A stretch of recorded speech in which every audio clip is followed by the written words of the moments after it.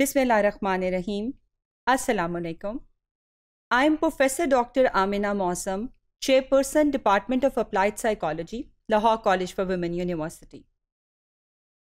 I have did my PhD from University of Punjab, Department of Applied Psychology, and I am involved actively in research and training and mentoring of PhD scholars. While being the part of research, I have seen that there are many ethical issues concerned in the field of research related to psychology. So here today, I am facilitating you for the course which is named as Ethical Issues in Psychology. First of all, I would like to brief you what are being called ethics. From the beginning of our life, we are intended to see about anything in our life that what is going around us is either right or either wrong. We have been trained in a way to see connotation of life in a way which is being considered appropriate or inappropriate. While looking into the ethics, it could be broadened towards the whole sphere of human life. Now specifically looking कि ethics हैं क्या? These are those moral and philosophical systems which are embedded in us, and they are particularly focused on the concept of right and wrong. This is not only related to the human life, बल्कि इसके हर aspect में, हमारे religion में, हमारी society की ethical and moral values में, हर जगह पे हमें ये code of conduct different forms में दिखाई देता है. Basically हमारी जो human competency है, ये इस चीज़ के ऊपर बिलीव करती है कि हम जो भी काम कर रहे हैं उसमें हम कितना बिलीव करते हैं कि वो सही तरीके से हो रहा है या वो गलत तरीके से हो रहा है. और जब तक हम इस प्रोसेस को समझते नहीं हैं, इस प्रोसेस को अंडरस्टैंड नहीं करते हैं, तो हम किसी भी चीज़ को ठीक तरीके से सरअंजाम नहीं दे सकते.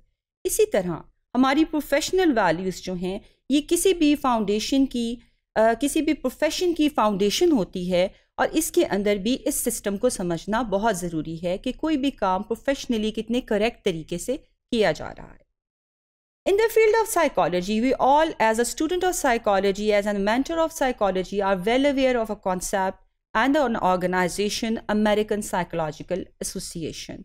American Psychological Association's ethical principle of psychologist and code of conduct includes sections on different things, which includes clinical practice, education, research and publication. Now you see, एक टाइम ऐसा था कि जिस वक्त कोई भी एथिक्स जो हैं वो एग्जिस्ट नहीं करते थे, और बाय द टाइम इस चीज़ की ज़रूरत महसूस हुई कि हम क्लिनिकल प्रैक्टिस में किस तरीके से इंश्योर करेंगे कि कोई चीज़ ठीक तरीके से सर अंजाम पा रही है. हम किस तरह से एजुकेशन में देखेंगे कि कोई मेंटोर हमने कैसे चूज़ करना है, हमें गाइडेंस किस तरीके से लेनी है, सुपरवाइज़र ने स्टूडेंट को कैसे मेंटोर करना है, क्लिनिकल कॉम्पिटेंस में हमने किस स्टेज पर अप्रोप्रिएट रेफरल्स करने हैं, कहाँ पर एक क्लिनिशियन को एक क्लाइंट के साथ अपनी डीलिंग में बहुत केयरफुली मॉनिटर करने की ज़रूरत है कि वो पर्सनल तो नहीं हो रहा. तो इन अ लेमैन टर्म हम इन चीज़ों को समझते तो थे, लेकिन APA ने एक proper ethical code of conduct बनाया जिसके थ्रू इंश्योर किया गया कि हमारी पब्लिकेशन का क्रेडिट ड्यूली हम किसको दे रहे हैं, if it's a supervisor, if it's a student, if it's a को पब्लिशर, तो हम किसको कहाँ पर कौन सा ड्यू राइट जो है वो देंगे. तो इन चीज़ों की हम आगे चलकर बहुत डिटेल से बात करेंगे. But to see that the risk benefit ratio in research, to C either we are going to harm any participant और नॉट इन दिस रिसर्च, तो ये एथिकल कोड ऑफ कंडक्ट बनना बहुत ज़रूरी था, which is being done by APA. Now looking at to specifically code of ethics, APA's ethical principle and code of conduct provide a common set of principles and standards. You know, the world is expanding, the research is expanding, the teaching is expanding, the clinical practice has been evolved over the years, and we just can't say कि हम एक principle और एक rule को different जगहों पे according to the culture, according to the norms अपनी मर्जी से use करेंगे. Yes, we can do certain changes, but the basic, the very core principle of the ethics could not be changed. Like, कहाँ पर हमने किस चीज़ को किस तरीके से execute करना है, इस चीज़ को हम अपनी मर्जी से नहीं change कर सकते. There should be some proper grading system, there should be some proper evaluation system, there should be some process which is going to be very functional in a subtle manner for all the participants. So the code of ethics was very pivotal for us to be implemented. Ethics code and principle applies only to psychologist activities that are part of their scientific, educational and professional roles as psychologist. Meaning to say, हम APA के जो code of ethics हैं वो शायद medical professions पर उस तरह fully implement ना कर सकें. मे बी हम उसको किसी और डोमेन में exactly maybe it's related to computer science research, we may be having to see something else जहाँ पे हम कोई सिमुलेशन कर रहे हैं, कुछ भी कर रहे हैं.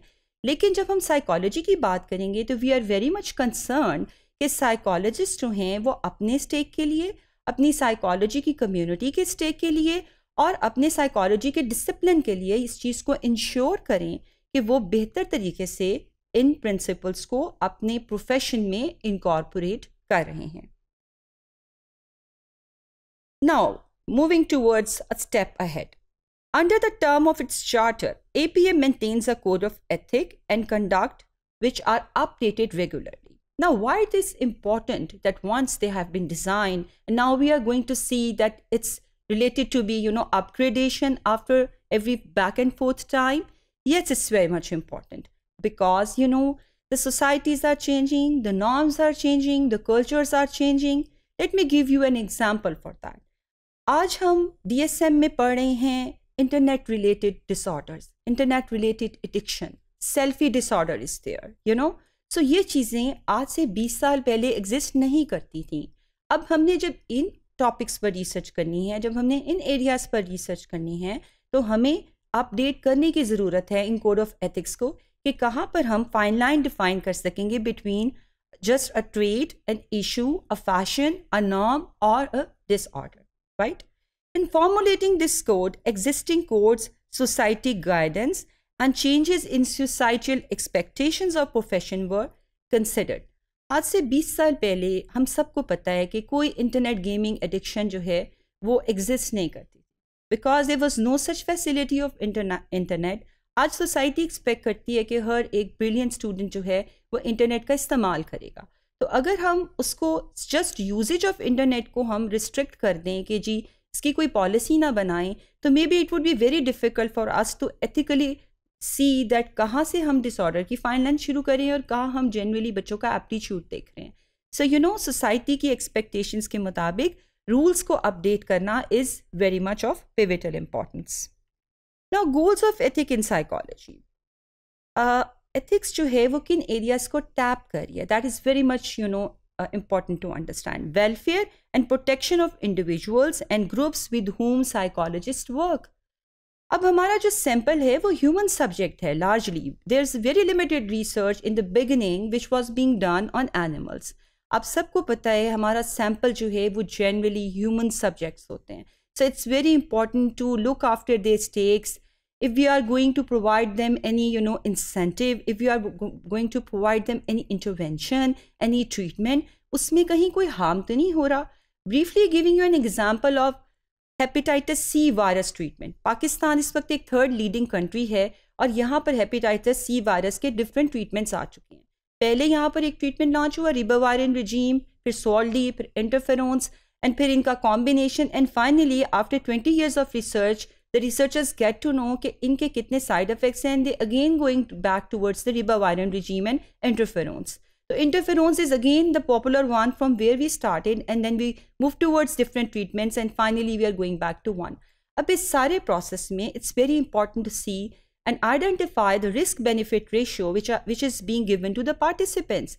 Otherwise अगर हम उन्हें उनकी welfare के लिए इस treatment को नहीं देखेंगे तो there would be certain issues. इसी तरह वैक्सीनेशंस को अगर हम देखते हैं तो education of members, students and public regarding ethical standards of the principal. अब इसमें आप ये देखें कि अगर हम लोग एजुकेट नहीं करेंगे लोगों को about certain rules and principal तो हम उन्हें नहीं बता सकेंगे कि टाइम के साथ हमें किन चीज़ों को कैसे अपग्रेड करना है. Now another reason is to provide a framework for guiding the decision making for all psychologists कि किस तरह हमने एक unanimous decision लेना है किसी चीज़ की implementation का across the world, right?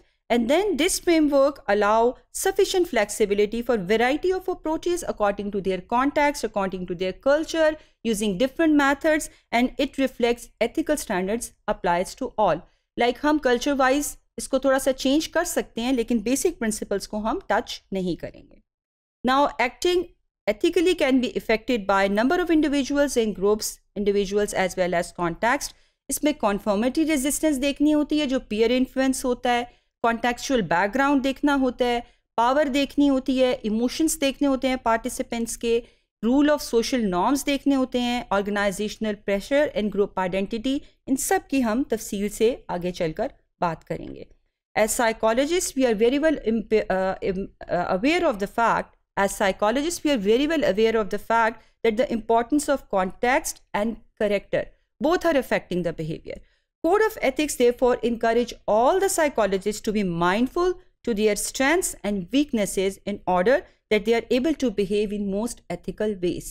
So it's very much important कि हम इस चीज़ को समझ सकें कि एक साइकोलॉजिस्ट जो है उसकी ओवरऑल प्रैक्टिस में एथिक्स को फॉलो करना कितना मैंडेटरी और कितना इम्पॉर्टेंट है.